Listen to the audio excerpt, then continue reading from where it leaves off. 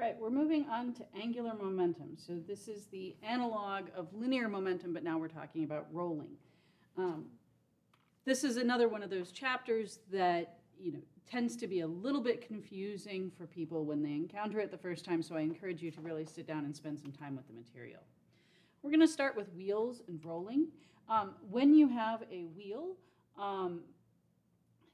you probably imagine it as if the wheel is slipping on the surface of the road, but actually the way that you want your wheel to operate, you want your wheel to stay to not slip relative to the road, so that as it turns, it rolls out, and it's actually the surface of the wheel is at the point of contact is not slipping at all. And this is why you want tires that don't slip. You want tires that have a lot of friction with the road so that they do not slip. Now, of course, we've talked about friction. Friction says when you have friction, there is a limit to how much static friction you have, because you want the wheel not to turn relative to the road. You are considering static friction, not kinetic friction. And that gives you the upper limit for how much static, the mu sub s gives you the upper limit for how much static friction you can actually have in a system. So when you have a wheel rolling, you have some force pulling the wheel forward. You also have gravity acting on it.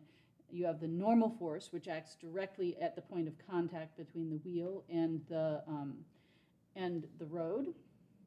And then you have friction. Now friction, it depends on which way you're going. If your wheel is rolling forward, then the friction is acting in the friction in that case is acting forward because it's keeping the wheel from slipping. It is actually helping make the wheel go forward. So if you have a wheel which is not slipping, then it rolls out. As it rolls along, it's in constant contact with the surface of the road. So if we want to describe what's going on with that wheel, you can talk about its angular acceleration as well as its linear acceleration. And we quantify the acceleration in terms of the motion of the center of mass. So you have the acceleration of the center of the mass and the velocity of the center of mass. And you also have an angular rotation relative to the center of mass. And this is saying the angular velocity is equal to the velocity of the center of mass divided by the radius. The angular acceleration is equal to the acceleration of the center of mass divided by the radius.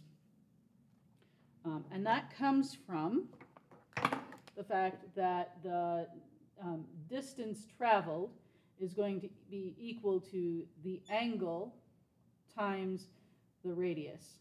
So then your first derivative, let me actually put this as x and not d so that the equations look a little bit neater.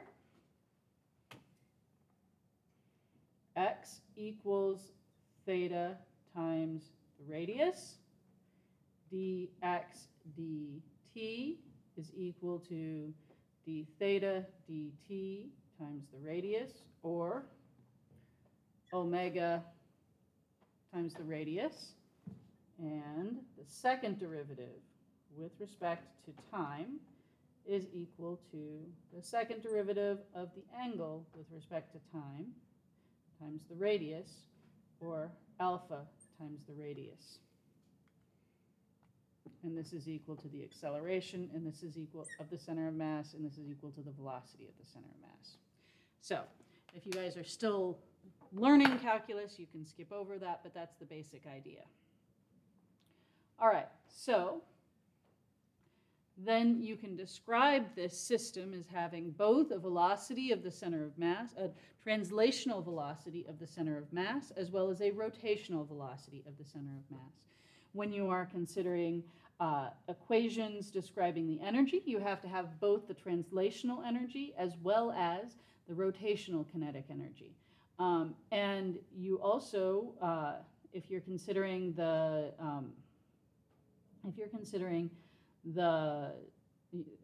the equations describing the kinematics of the situation. You have one set of equations describing the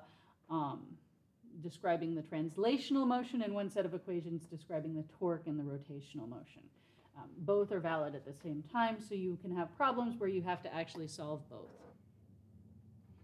Okay, so then, so this is showing if you have a wheel rolling from A to B, and this has the going in this direction. So you roll with the wheel until it comes up, and A rotates from the bottom point all the way up to the top. You roll out an arc length that is this distance d. That is equal to the radius times the angle that the wheel rotates through. When you have rolling without slipping, so this is what, if you're driving a car, riding a bicycle, this is what you want to happen. You want your wheels to roll without slipping. And then you don't, if you have rolling without slipping, that is when you know that x equals the angle you pass through times the radius. If you have slipping, you actually can get the angle, more angles. The object rotates more than this. But if you have rolling without slipping, you have a fixed relationship between the distance traveled and the angle that the wheel goes through. So here you have a cylinder rolling down an inclined plane without slipping. It starts at rest. And here this is using the coordinate system that we use for an inclined plane, where x is lined up with the plane. This arbitrary choice, which I have no reason to override, has it pointing down the ramp. Now, when we have the same forces we always had. We have gravity, and actually I'm going to try to draw this. All right, so the total weight is like this, but the figure has it broken down into the coordinates along the x-axis and the y-axis. So you have some component of gravity acting in this direction. That acts on the center of mass. And then you have gravity acting, you have a force of friction acting in this direction. That is going to act exactly at this point, so that you do not have, and it's going to exactly counteract so that you don't have slipping at this point. And of course, this component of gravity is exactly counteracted by this normal force. So now we have to figure out our equations of motion, and we have both translational motion and rotational motion. So we can write down that the net force, well, first of all, let me just write the vectors out just to be in good, to stay in good habits. So the force net is equal to the normal force plus gravity plus friction. The weight of the ball is mg sine theta x hat. I'm going to switch from y hat to x hat because I just like x hat, y hat, and z hat better than I hat, j hat, and k hat. Minus mg cosine theta y hat. And then then we have the normal force has to exactly cancel out the y component of gravity. So this is n equals mg cosine theta y hat. And now here with friction, we're not at the maximum maximum static friction. So we actually don't know the amount of static friction. What we know is that it is acting in the negative x direction because it's keeping that wheel from slipping. So we write friction equals negative lowercase f x hat. And then I can write my total force is only in the x direction, because by construction I made the y component 0 because the ball is not rolling off of the inclined plane.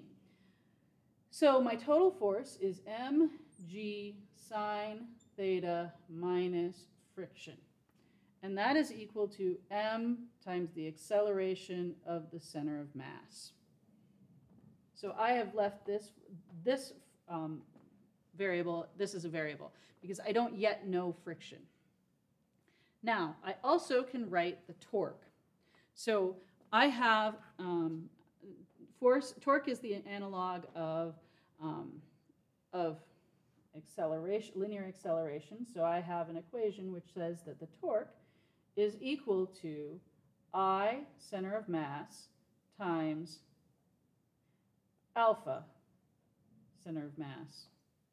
And here, because I have rolling without slipping, I know that A, center of mass, the magnitude of A, center of mass, equals R times alpha, center of mass. Now I have to figure out my torque.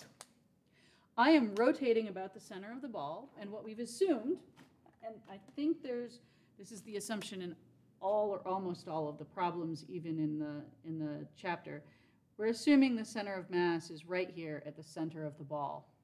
When that happens, because torque equals R cross F, you have no torque due to gravity because gravity acts on the very center of the ball, which is also your axis of rotation. So your only torque is going to come from friction. And this is R. Our R is always going to be in the negative y direction, and it's always going to have a length of the radius of the ball. So it's negative R y hat. Now, the force of friction is equal to negative F x hat. Now here, bear with me because you're seeing the mirror image, so I have to actually use my left hand for the right hand rule so it looks right to you. So now I'm going to take R cross F. Now I need, let's see, R cross F is into the board. So I actually can move my F up so that it's a little bit easier to see what I have to do for the cross product. I line my palm up with R, and I curl my fingers in the direction of F, and my thumb then points in the direction of the cross product. So my torque is in this direction. It is pointing at you. And I want to figure out my z-axis. I'm going to line my palm up with X, rotate it towards Y, and it points in the direction of the z-axis. So that is towards me. When you guys look at it, you see it like that. So it's pointing towards me, not towards you. Okay, so now that's my z-axis. So my torque is in the negative z direction. And then I can write my total equation for the torque, which is negative R F z hat, which is equal to R alpha center of mass, which I now know is in the z hat direction. So now I can take the scalar version of the torque, which says that are the magnitude, and this I should have my negative sign because we decided it was in the negative z direction. RF equals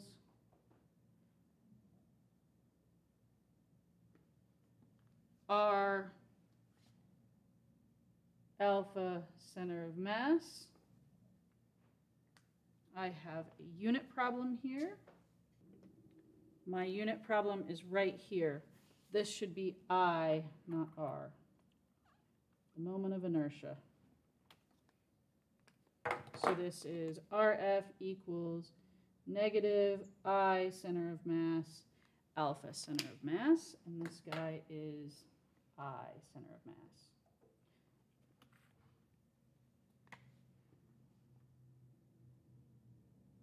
I think it's useful for you guys to see where I'm making dumb mistakes because it helps you work out the reasoning. I noticed here that I have a unit mistake in this equation, so I went back to check until I could fix the units. That's also why it's useful to leave things as variables until the very end. Okay, so RF equals I alpha. Now, I can solve this and say F, well, I can do this a few different ways. I can take this and write this in terms, I think I'm going to write this in terms of the linear acceleration. So the linear acceleration is equal to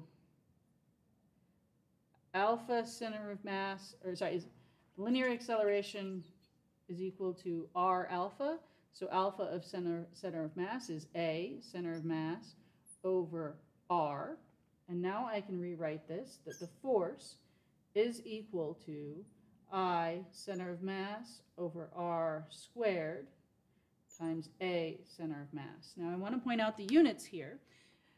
The moment of inertia has units of mass times radius squared, and I'm dividing by radius squared. So I have, this has units of mass times acceleration, and that is equal to a force. So here I have units of force, here I have units of force as well. So I know that at least my answer has the correct units. Now I'm going to plug this in here. So that I can solve for my acceleration of the center of mass. And I get mg sine theta minus I'm going to drop the center of, well, I center of mass, R squared, A center of mass equals M A center of mass. And I can rearrange this. Mg sine theta equals M plus I center of mass over radius squared times the acceleration. And I solve this. I'm going to erase some of this here so that I have a good place to write.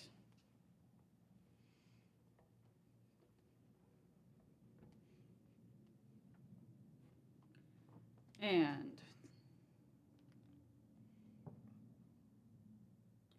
mg sine theta, we'll start by solving for the acceleration of the center of mass is m over m plus I center of mass over radius squared sine theta. Or I can rewrite this as 1 over 1 plus I center of mass over mr squared sine theta. Okay, when we did not have any rolling, we just had something sliding down. I should have a G. I dropped my G here, right there. Another time when units save the day and make me catch my stupid mistakes. The difference between you and me is not how many stupid mistakes we make, it's how easily I catch them. All right, so Now this has units of acceleration, units of acceleration. This quantity right here is unitless. I like writing my answers in terms of unitless quantities. It also can be easier to tell when you get, after you've done a few hundred physics problems or a few thousand, you start to get a feel for how to write problems like this. And if you write it like this, it's more obvious what's going on physically. You can look at this equation and tell what the system is going to do. So here, if I have something that has no center of mass, so I can treat it if like I have a particle at the very, very center. So when it rolls, it isn't hard to get it rolling because it's all of the mass is at the very, very center. I have no center of mass. I get back to my equation when I had something just sliding down the inclined plane. The acceleration is equal to g sine theta. What this term does is it actually, so any non-zero center of mass is going to make this term, is going to decrease this term. So any non-zero center of mass is going to slow the ball down.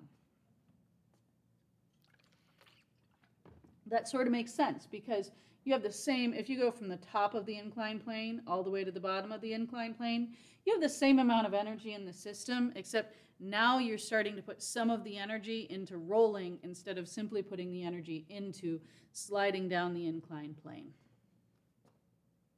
So then you have, so that tells you, first of all, you get back to the same answer that you had before if you consider the case when there's effectively no rolling because there's no center of mass. And rolling does what you expect it to. It slows things way, way down.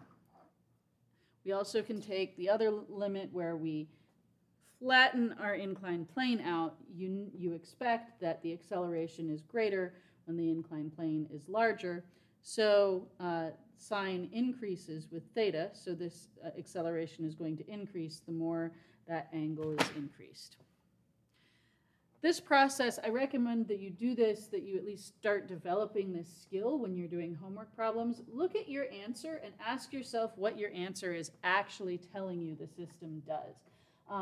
That's going to help you develop your physical intuition for how things should behave. It also is going to help you catch dumb mistakes. Sometimes you will look at these answers and you will go, wait, that doesn't make any sense to me.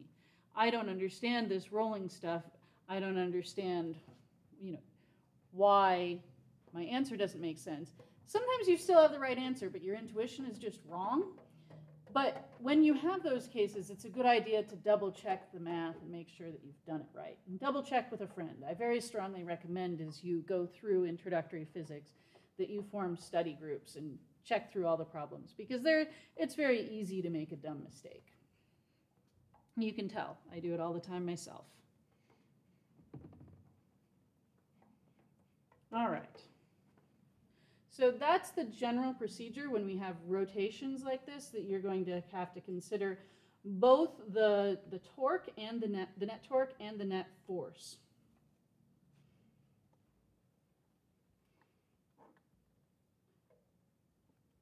So this is a lot of equations to erase off the board here. This is where Zoom has some advantages because you just click a button and it all erases, but that also means that I can go a lot faster.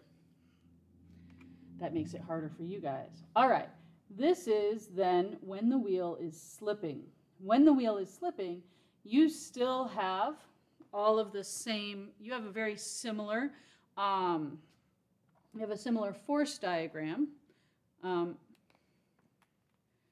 Here, I actually think I'm going to go back and do this one with slipping. So we still have the net force in the x direction is mg sine theta, and then minus friction, except now we know what friction is.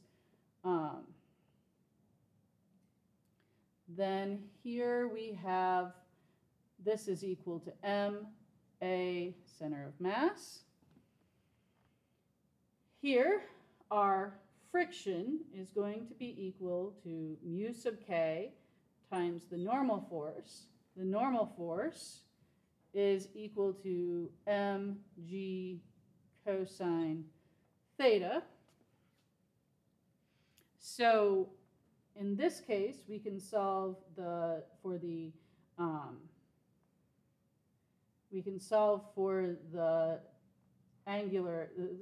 linear acceleration moderately easily. We have mg sine theta minus friction.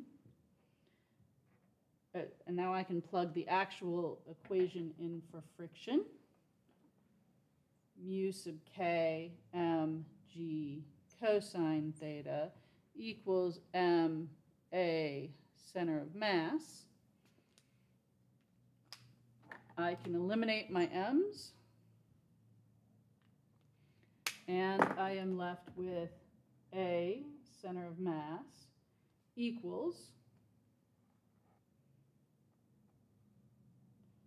sine theta minus mu sub k cosine theta all times g. And I grouped it like that so it's obvious that this has the right units. So this is my linear acceleration. Now, I also have a torque. And my torque is equal to I center of mass alpha center of mass, which is equal to I over R A center of mass. And this is equal to friction times R. And this is now equal to mu sub k mg R cosine theta. I made a mistake right here. I no longer can make this conclusion because this statement, because I no longer have a linear relationship between the angular acceleration and the linear acceleration. But I can say what the angular acceleration is. This is equal to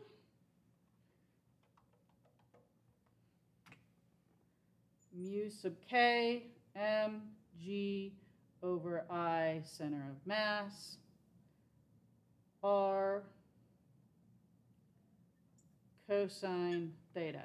Okay, this one is a little bit trickier to figure out to get some feel for what it should look like. I can plug in a couple examples. So if we have the mass, if we have a hoop rolling down the hill, then the center of mass is equal to mr squared. And in that case, my angular acceleration is equal to mu sub k mgr over mr squared. So I get mu sub k g over, and I dropped my cosine theta. Boy, today my mind is just running all over the place. When I teach a physical class, I give my students candy for catching me in stupid mistakes. It makes sure that I don't leave them on the board. I don't have that advantage right now.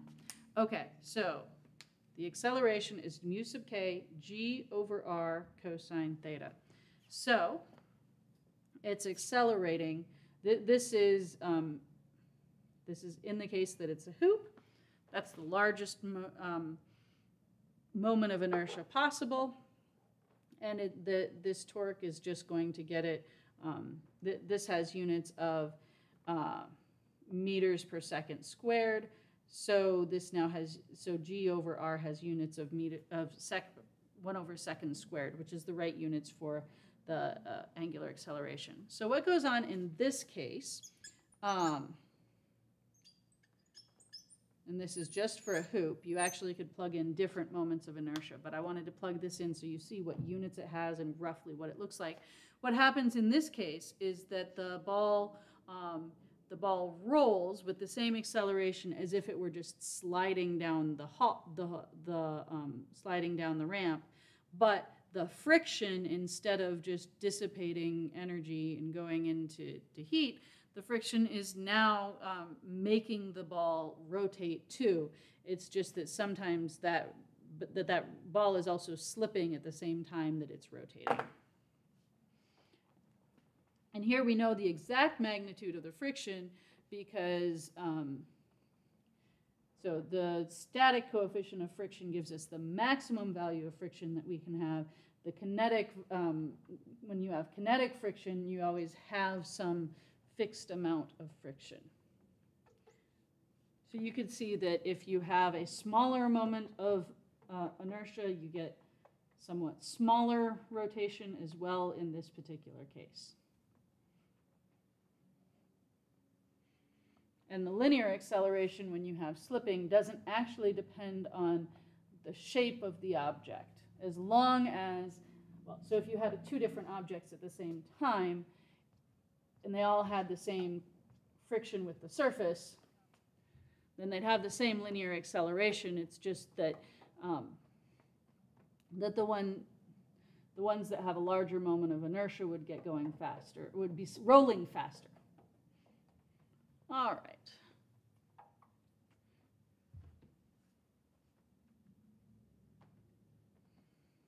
That also applies when you are considering a wheel rolling. What you ideally want to have if you're driving a car is that the wheel is not slipping. What you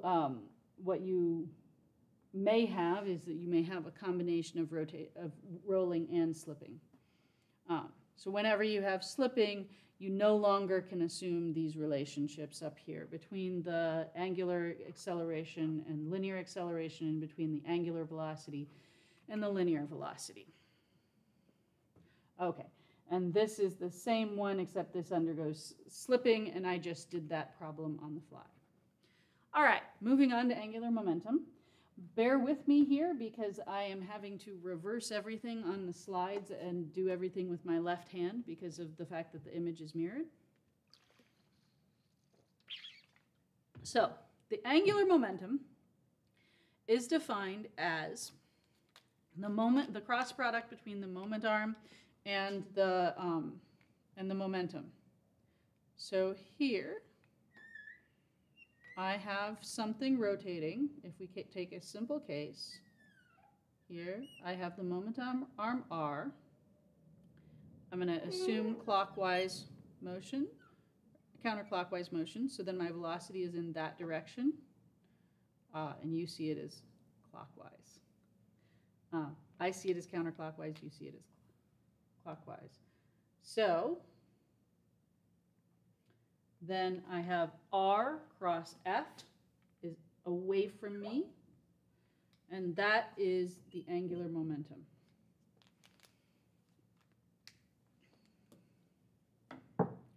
And this is useful. So we've drawn analogs before between linear motion and angular motion.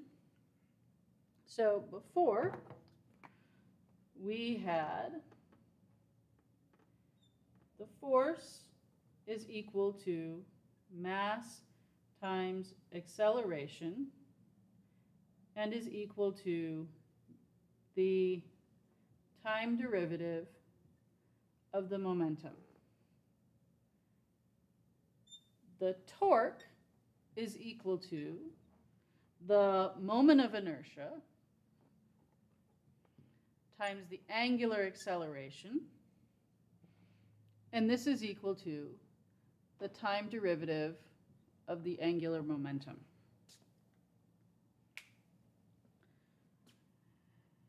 In the past, we had cases where the external forces were zero, and we looked at collisions and did momentum conservation problems. Now we can look at cases where the torque, the external torque, is zero, and in that case we have angular momentum conservation. So that's one of the classes of problems that we're going to see here.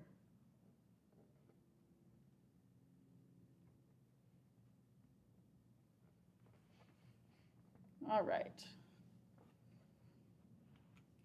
So here, now I have to be a little bit careful. X cross Y is Z.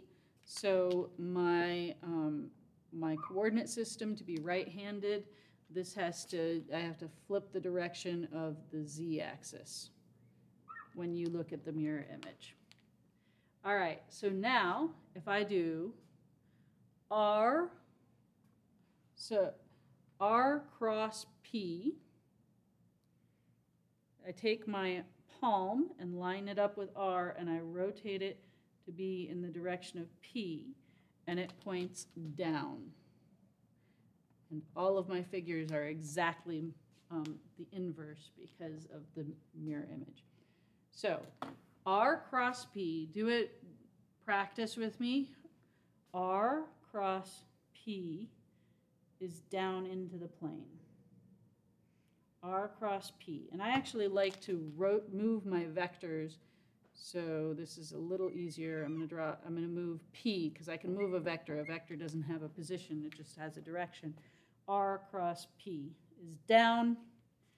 It points in the, in this case, in the positive Z direction because I had to switch my axes.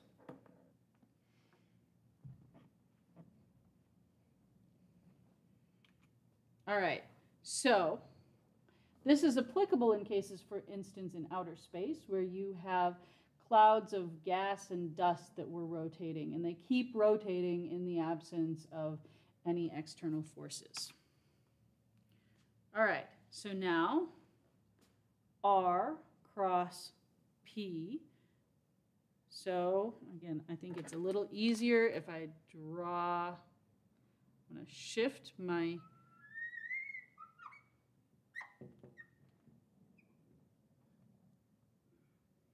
this is parallel to the momentum. So I have a proton moving in a circle. R cross P is pointing at U.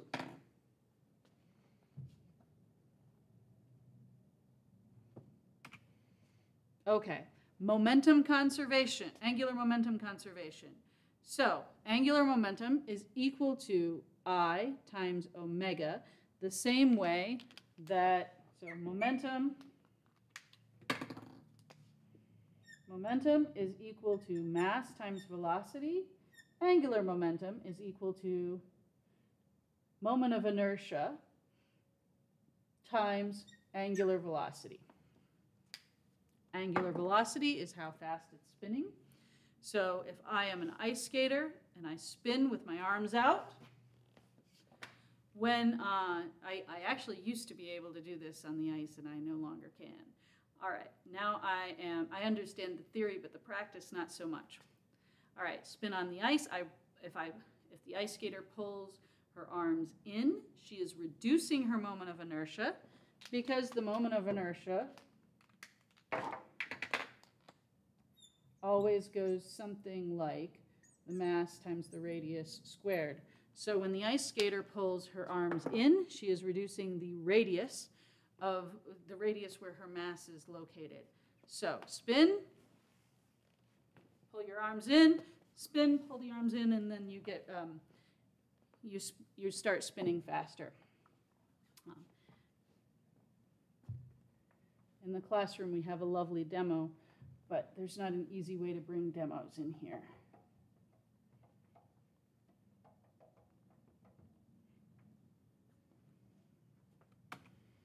Okay.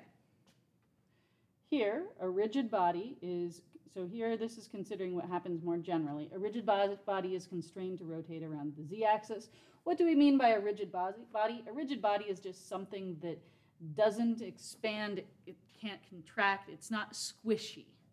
It's static. And the reason we do that is because as long as it's static, as it's not changing shape and size, you don't have to worry about what that's doing to the moment of inertia. So a rigid body in this case, it's symmetrical about the z-axis. So how do you figure out the angular momentum? So it's rotating about the z-axis. You would have to add up each of the chunks of masses, do an integral, get the moment of inertia, and then you have its, in this case, how do you get the, for a given component, you have you'd have to consider how much it's rotating, or you can use angular momentum equals I omega. So if you know the moment of inertia and how rapidly it is spinning, you can calculate the moment of inertia, the angular momentum. Now, if you have a top which is not spinning, and it's so it's symmetric about its axis, if it's slightly misaligned with the z-axis, if it were perfect, it could stand on end forever, but it's unstable because if it even gets slightly off, there is a torque, and that torque acts on the center of the center of mass, and it is going to, so if you start having the top spin, it will, so if in the absence of spinning, there's a torque around acting at the center of mass, and that's actually going to cause this top to rotate about the origin, or you see it flop down and fall on the floor. So here to have a right-handed coordinate system, I have to change the signs. So this is the negative direction of the z-axis, the way you see it.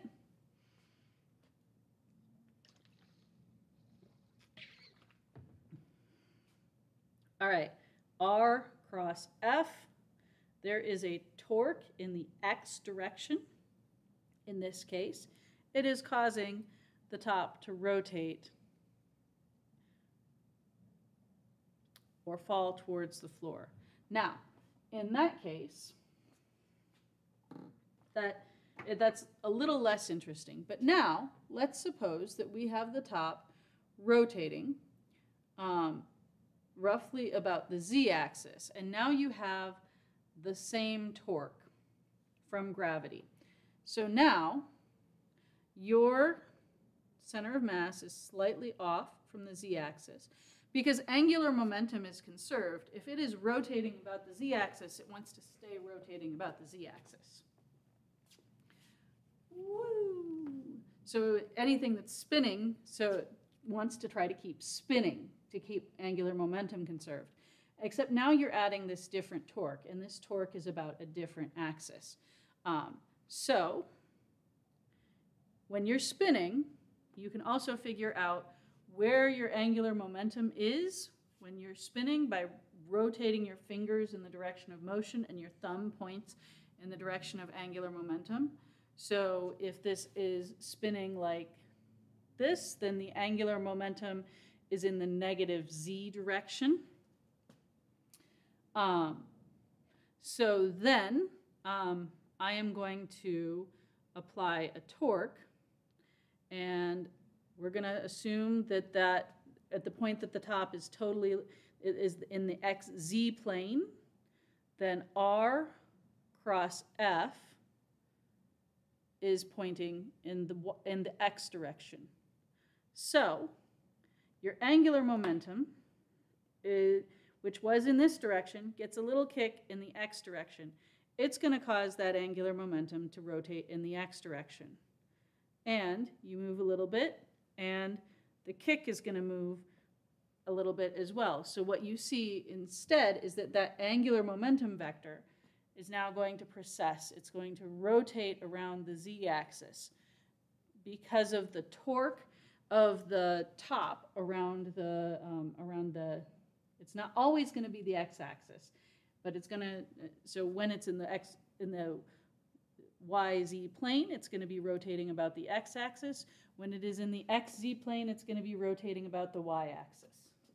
So that if this is my angular momentum, R cross F, as I rotate, the change in angular momentum due to the torque from gravity, is going to rotate as well. So that angular momentum is going to rotate or precess. Okay, so this is just another figure showing something similar. Gravity acts on the center of mass and produces a torque, which is perpendicular to the angular momentum. The magnitude doesn't, so this change in angular momentum does not change the magnitude of the angular momentum, but just the direction. And that word is precess. Here's another example. You have a spinning bike wheel. And so you get the bike wheel spinning. And so let's say that it's, so if we look at this picture, it's always so a direction of rotation. I have to switch the signs here.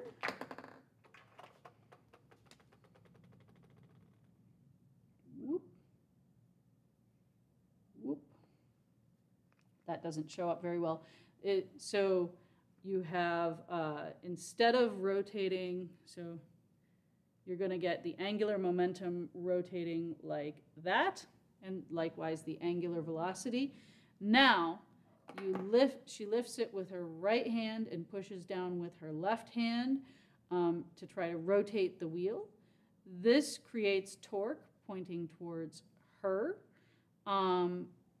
which causes the angular momentum to change in the same direction. So that would push the wheel towards her. So when you try to rotate like this, when the wheel is spinning, to keep the angular momentum the same, it's going to feel like the wheel is pushing on you, and it's pushing, in this case, towards her.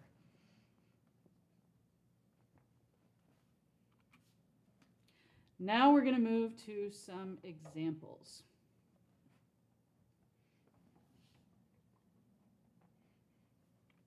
So, a yo-yo. When you have a yo-yo, if you draw your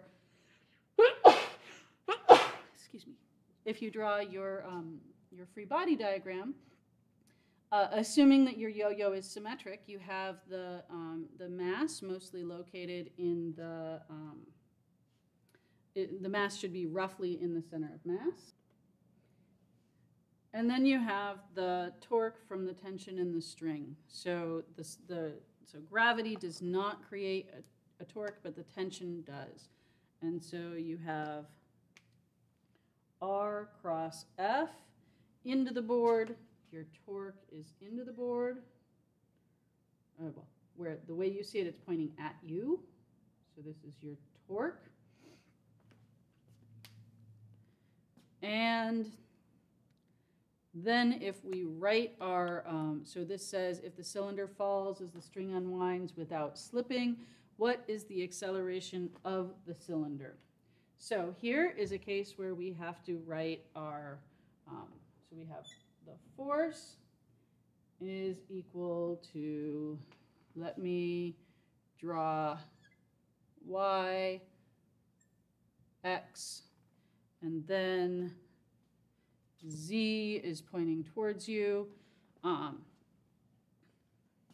So the force is equal to mg negative y hat plus tension in the y hat direction, and this is equal to ma center of mass, and we are going to, that has to be in the y hat direction, and it will be positive if it is positive y hat.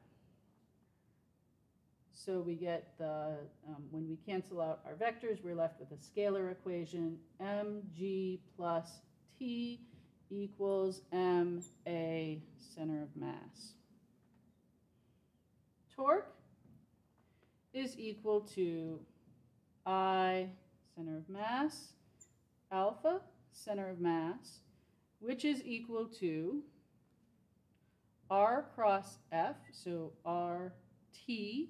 This is now in the z hat direction, and this, must also be in the z-hat direction. So we are left with a scalar equation, I, center of mass, alpha, center of mass, equals RT.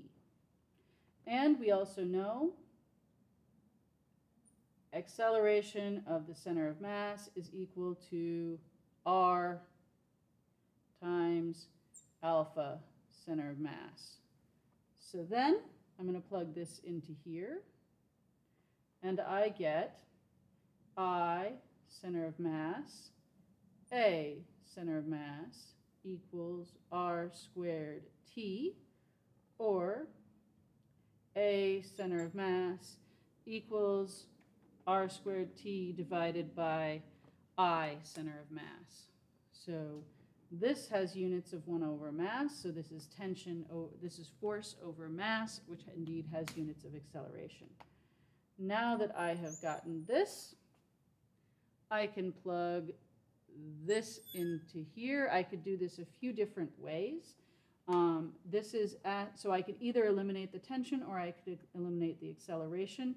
This is asking for the acceleration, so I'm actually going to use T equals I, center of mass, over R squared, A, center of mass. And then I have negative mg plus I, center of mass, over R squared, A, center of mass, equals ma, center of mass. Now I can solve this, and I get I'm going to put all of my a's on one side first. So I have m minus I, center of mass, over R squared, times A, center of mass, equals negative mg. Or A, center of mass, equals negative g over 1 minus I, center of mass, over R squared. Okay, a few things to point out. First of all, when I write it like this, you can see that I have the correct units for the acceleration. Second of all, and here, if I set the center of mass equal, the moment of inertia about the center of mass equal to 0, so all of the mass is at, say, a point, then I get back to free fall. That's important because it makes sense that you should just have free fall if you don't have any, if you can't cause any rotation. And in that case, if there's no moment of inertia, the tension can't actually cause rotation, so it just acts like it's in free fall. This has the correct units by definition. Moment of inertia goes like mr squared, so this is unitless. And I can see that any mass that I add, and the largest moment of inertia is going to be if you put all of the mass out at the edges, and then your moment of inertia is going to be mr squared. So this number is always going to be less than 1, which means that this number is always going to be less than 1 as well. So any rotation, less than or equal to 1, any rotation is going to cause this thing to slow down. And that sort of makes sense. Like, that's what you want a yo-yo to do. A yo-yo should go a little bit slower than if you're just dropping it. So again, you see the basic procedure that what we do is we write down our equation for the net force, we write down our equation for the net torque, do so carefully, solve, and you can solve for the acceleration. Now we could, if we were asked, also solve for the tension in the string, and for the angular acceleration, those are all related. But since the problem directly asked us to solve for the acceleration, we were lazy and we did not find those other quantities. That actually brings up an important point. You want to be careful when you're doing your physics homework. Read the problem carefully. and only answer the question which was asked, especially if you're doing an exam. Try to very carefully only answer the question which was asked, because you can end up spending a lot of time answering many questions which were not asked. As they say about carpentry, measure twice, cut once. Spend a lot of time reading the problem. A lot of times students are too eager to get on with solving the problem, and they would be well advised to spend a little bit more time thinking about the problem first. Especially trying to think about if there's some clever trick. Students always want to just put pen to paper and then move on. A little thought can save you a long time. Okay. A solid cylindrical wheel of mass m and radius r is pulled by a force F applied to the center of the wheel at 37 degrees to the horizontal. If the wheel is rolling without slipping, what is the maximum value of F? Here I've copied and pasted the problem, so some of the special characters get a little bit messed up. Okay. Same procedure. We are going to start, we're going to start by, there's a coordinate system for us. So x, y, and pointing at u is our z-axis. So we can write let's start by writing each of our component forces. So weight is negative mg y hat. We have friction, the applied force is F cosine theta. I'm going to do my usual thing and call this theta. F cosine theta x hat plus F sine theta y hat. Normal force is just, we'll leave it as n y hat. Friction, and this is without slipping, so it's static friction, is mu sub s times the normal force, and that's the, let's see, we will just leave this one, actually, since it's static, that's the maximum value. We're going to leave this as lowercase f sub s, and it's in the negative x hat direction. Okay, so now our total y force, which has to equal 0, because the thing is not flying up off the ground, or at least the problem implied that it's not flying up off the ground. It could if that applied force is strong enough, and if it's strong enough that it's larger than gravity. Okay, now we have negative mg plus f sine theta plus n. And all of that is equal to 0. And we know we're going to need n for the,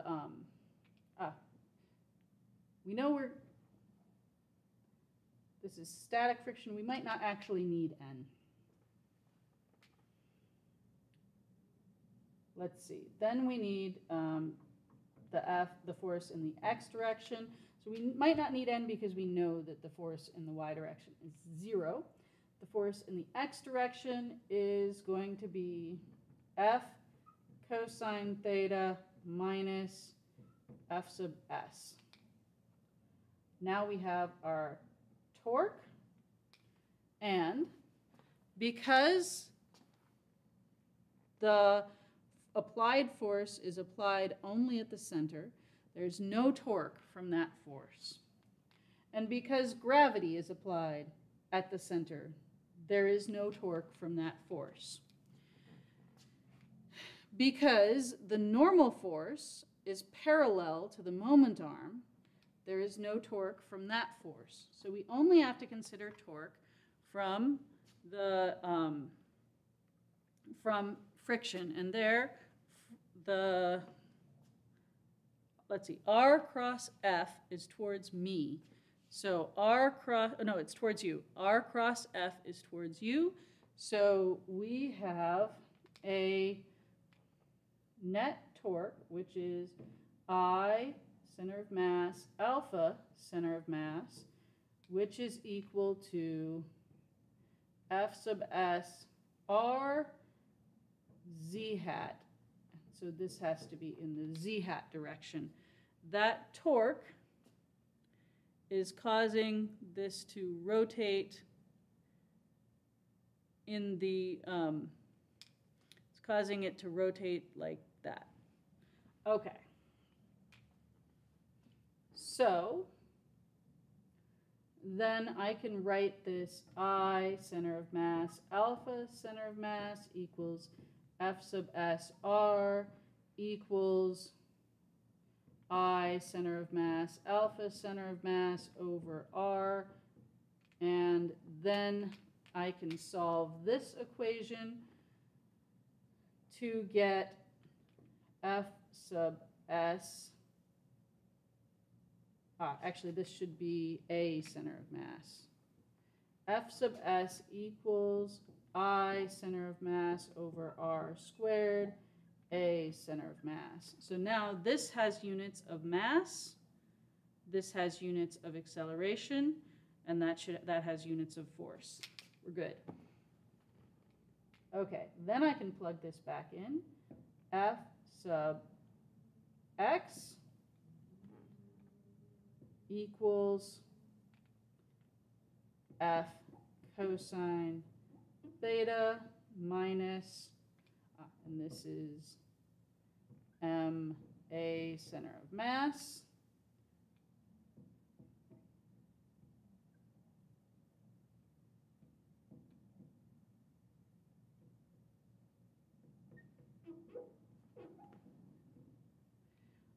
so here I can solve for the center acceleration about the center of mass is equal to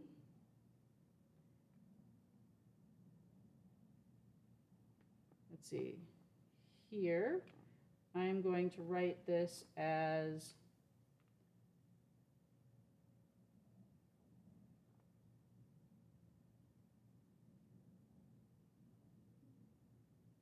M, let's see, I'm going to put the M there, and then this is 1 plus I, center of mass, over MR squared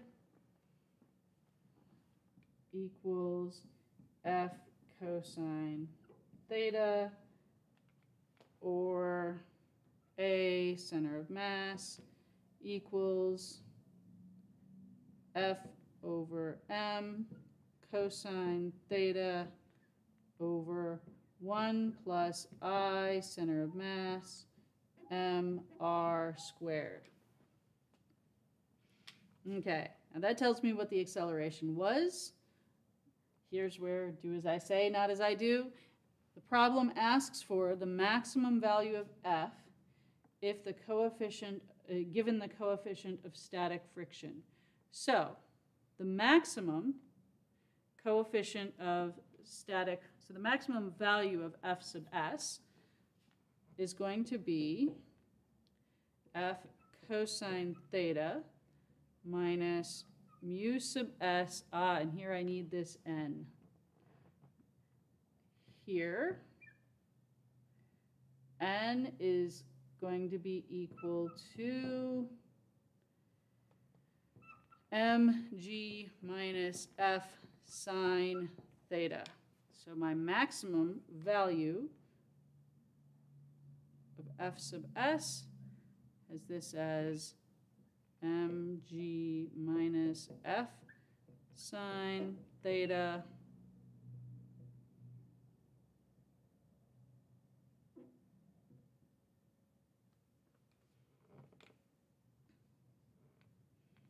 okay. I need for that, I cannot have this cannot have anything, any greater acceleration than this. So my acceleration has to equal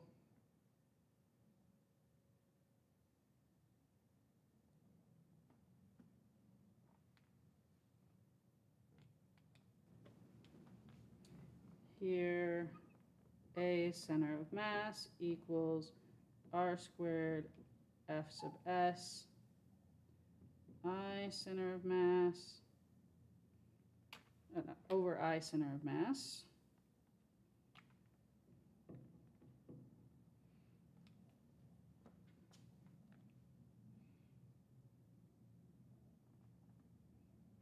And I can plug this in here, r squared over I center of mass.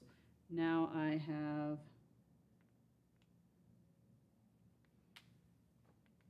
mu sub s mg minus f sine theta. I may not have solved this in the most efficient manner.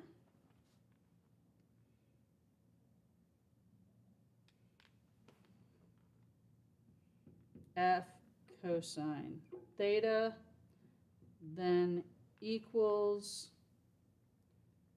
mr squared over I center of mass plus 1 quantity let's see, mu sub s mg minus f sine theta. Here I'm going to go ahead and leave it as an exercise for the student. You put your f's on this side and then solve. You'll end up with some ugly term with sines and cosines and divide through by that constant term in terms of the f's, and there's probably sufficient simplifications. So the basic idea, regardless, is that you write your you draw your force diagram just like we did before.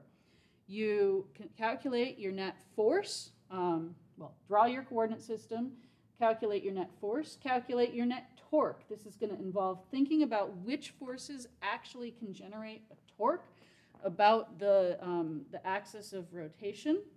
And then when you have those equations, without slipping, you can use the fact that the angular acceleration is related to the linear acceleration, and same for angular velocity, and then just plug along. So this is where solving the algebraic equations often is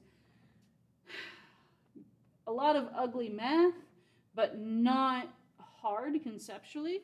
And the place that trips students up most often is that they will set up the equations incorrectly. And if you set up the equations incorrectly, it doesn't matter how well you do things after that, your answer is still going to be wrong. So spend a lot of time setting up those equations. Okay, use the right-hand rule to determine the directions of the angular momenta about the origin of the particles as shown above. So this first one, this is R cross F. R cross P. It is pointing towards me. Here, this is R. The R is parallel to the momentum, so the cross product is 0. This is R. R is parallel to the momentum, so the cross product is 0. This is R. R cross F is pointing towards you.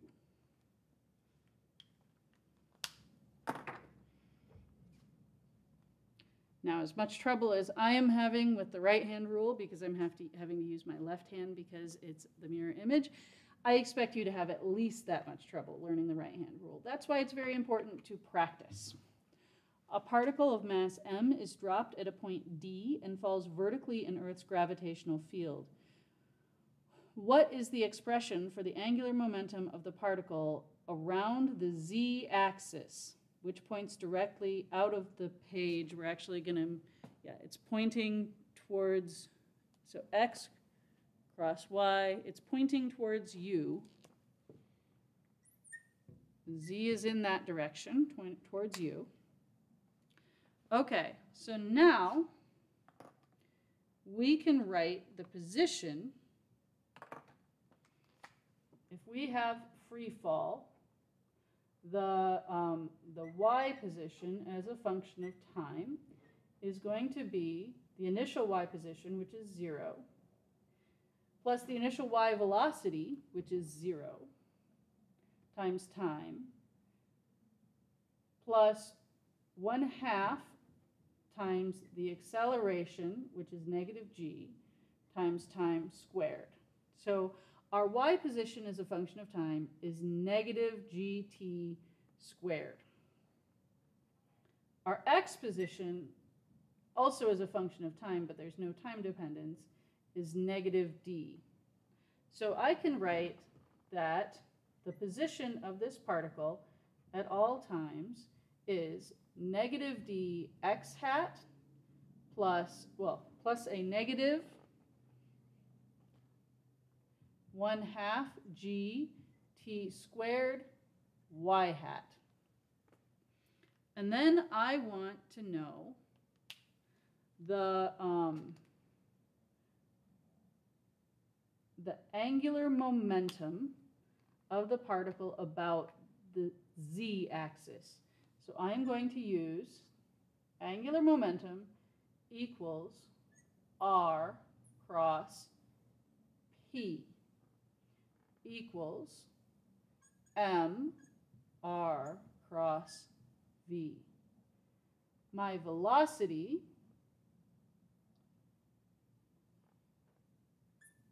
as a function of time is the time derivative of my position. So my velocity is negative gt y hat. I also could solve that using my kinematic equations if you're not too comfortable just yet with taking derivatives. So negative gt y hat, and now I have the angular momentum is m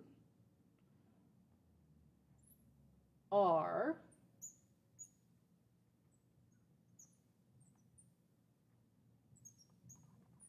cross v. Y hat cross y hat is 0, so the only contribution I have is from x hat cross y hat. X hat cross y hat is z hat. And I have two negative signs there.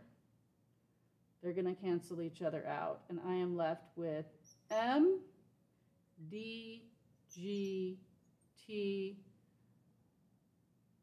z hat. So it will cause so the velocity is always going to be in that direction. R cross P is going to point towards you. It's always going to be in the z hat direction. So there's a few ways you could do this. You could figure out the magnitude, or you could, by looking at the picture and going, okay, well, I know that the y component is never gonna the y component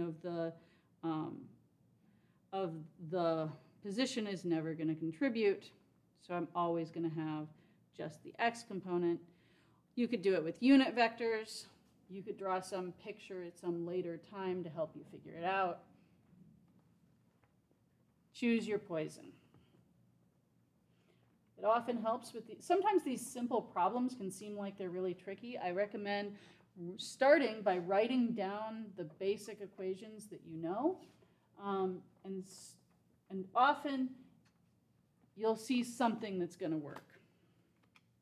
Okay. An Earth satellite has its apogee at 250 kilometers above the surface of the Earth and its perigee at 500 kilometers above the surface of the Earth. Its speed at its apogee is 6,260 meters per second. What is its speed at perigee? Okay, so here what matters is the tricky part is the definition of the terms. So apogee is this distance as indicated by the R sub A on the figure. Perigee is this shorter distance. In both cases, the momentum is perpendicular to the moment arm. So we have angular momentum. And here I'm going to drop the vector because we're only worried about the magnitude of the angular momentum. The direction is not changing. So the magnitude of the angular momentum is R times the magnitude of the momentum. So M, oh, this is capital M in this problem, mv, so the mass, R perigee, or V perigee equals mass, R apogee, V apogee, angular momentum conservation. So it asks, what is its speed at perigee? So the speed at perigee is equal to the radius at apogee over the radius at perigee times the speed at apogee, or 2,500 kilometers over 500 kilometers times, oh, sorry, this is above the surface of the Earth. So here, because the surface of the Earth is actually quite significant, so this is R Earth plus the distance at apogee over R Earth plus the distance at perigee times the velocity at apogee. All right, I'm going to leave it as an exercise for the student to plug those numbers in now that we've left the equation up.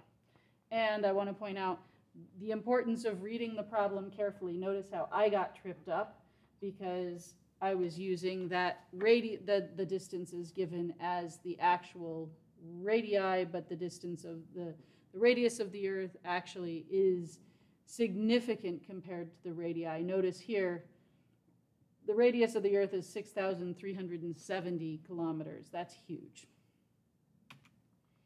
Okay. Shown above is a small mass particle of mass 20 grams that is moving at a speed of 10 meters per second. When it collides and sticks to the edge of a uniform solid cylinder, the cylinder is free to rotate about its axis through its center and is perpendicular to the page. The cylinder has a mass of 5 kilograms and a radius of 10 centimeters and is initially at rest. What is the angular velocity of the system before the collision, and how much kinetic energy is lost in the collision? Okay, the fact that you're told that you're told that there's energy lost, so you cannot use energy conservation. You can use angular angular momentum conservation. Okay, so before the collision, just before, you have the particle at R,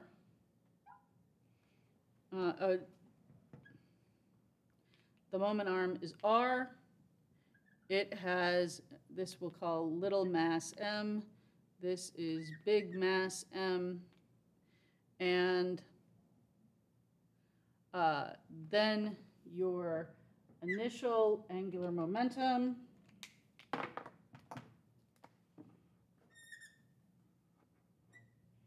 let me drop the vector because we're only worried about, we don't have the sign changing, we don't have the direction changing, so we're just going to worry about scalars. The angular momentum is m r v initial. The final angular momentum is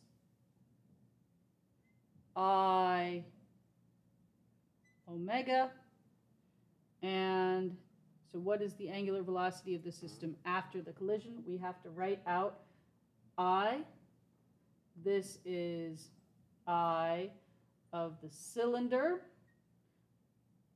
plus mr squared, because the mass sticks to the edge of the cylinder. And we haven't said yet, well, the problem didn't specify what the moment of inertia of the cylinder was. You can assume you could assume uniform, but I'm going to leave this plugged in as is. So far, and you have mr v initial equals I cylinder plus mr squared omega. Omega equals mr vi over I cylinder plus mr squared. I'm going to divide through on top and bottom by mr squared.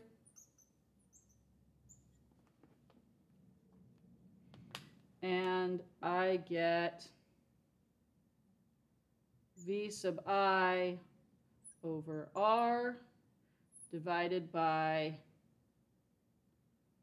1 plus I cylinder over little m r squared. So in this particular problem, the cylinder has a mass of 5 kilograms. That's probably going to be the dominant mass.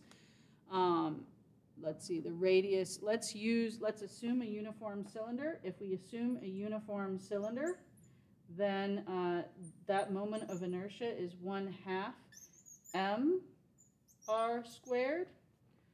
And then we get omega equals 10 meters per second divided by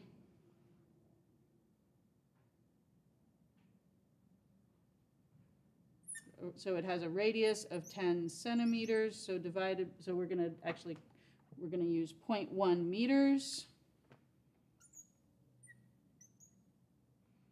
And this is this 1 plus I cylinder over mr squared is 1 plus 1/2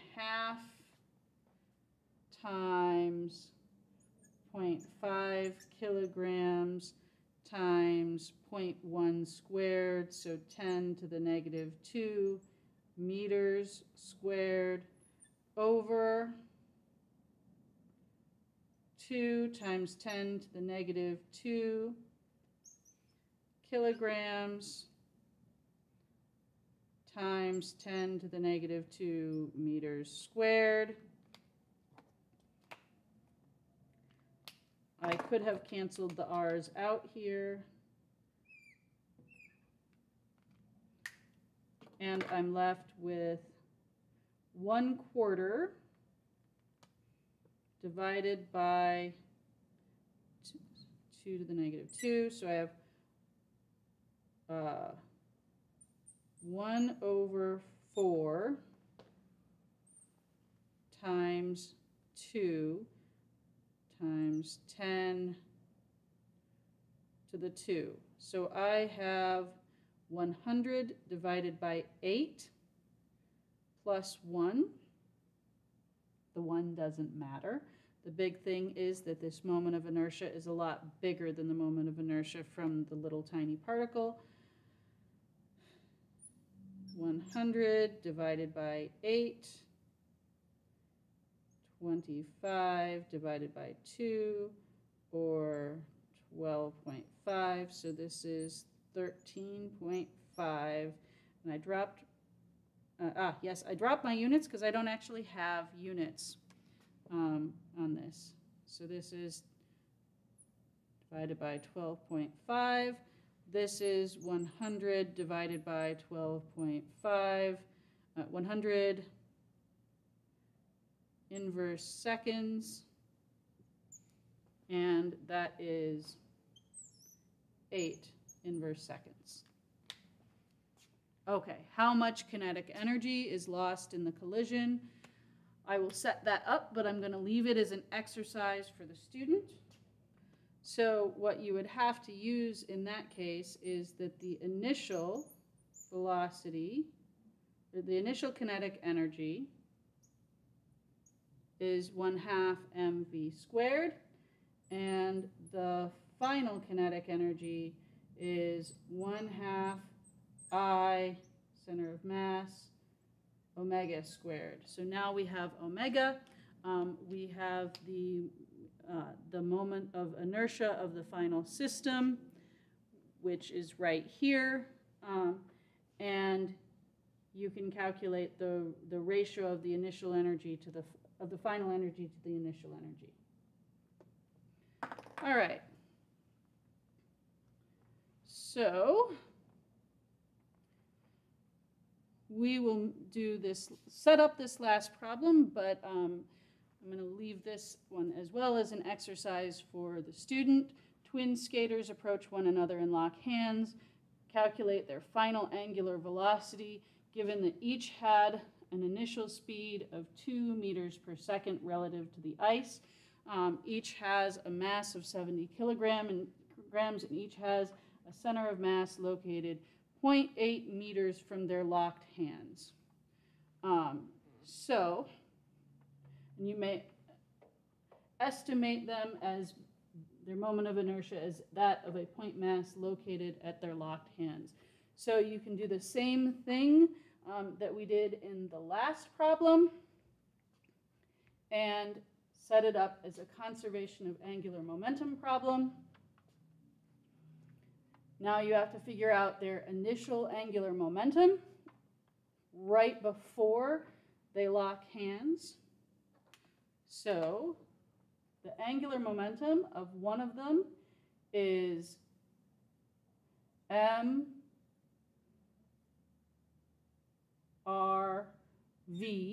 and you've got two of them that are exactly identical.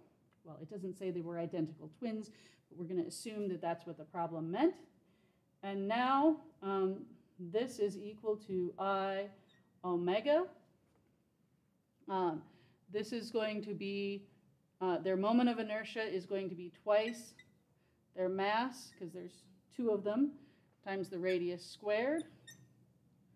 So you have, this is the moment of inertia.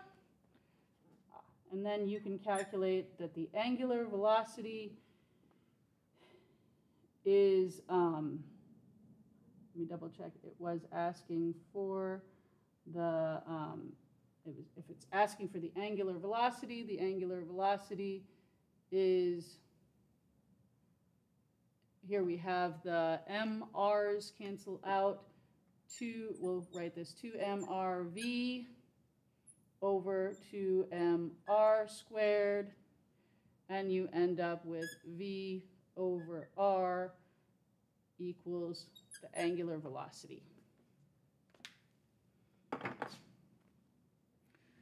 All right, so that gives you a few different types of problems to consider where you either have force and You have to consider torque and net force, draw a free body diagram, figure out what the system is doing, or you have you can use angular momentum. So we're slowly building up your toolkit so that you can figure out what's going in most problems going on physically. And with that, we're going to end this one, and I'll see you next time.